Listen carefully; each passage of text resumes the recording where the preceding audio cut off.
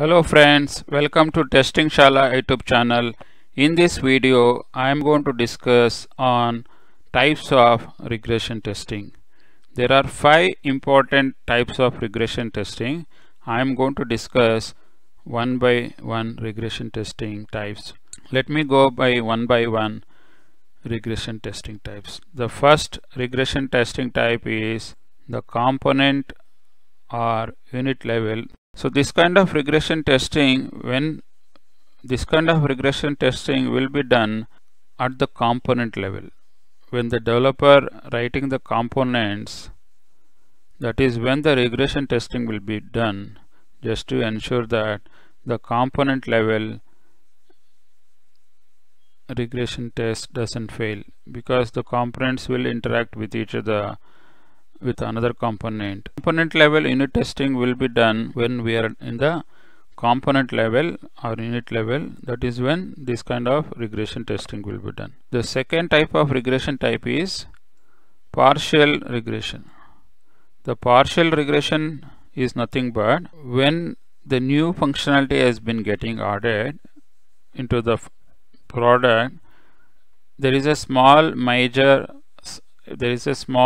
changes which is been done to the existing code. It is when we do partial regression testing. Let's move on to the next type of testing here is complete regression testing. The complete regression testing will be done when there is a major changes to the product or an application.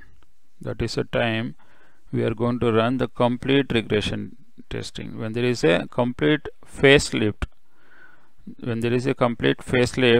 especially onto the technology part, let's say there is a complete technology has been migrated, or we have adopted a new technology, that is the time we should validate completely run all our regression testing, just to ensure that all the existing functionality should not break, because we are changing the technology. Let's say we are using certain technology for UI, when suddenly we are going to change to the new technology. Let's say we have moved to the latest UI technology, HTML5 technology. Then we'll have to see whatever the UI functionality which was working earlier, it doesn't break.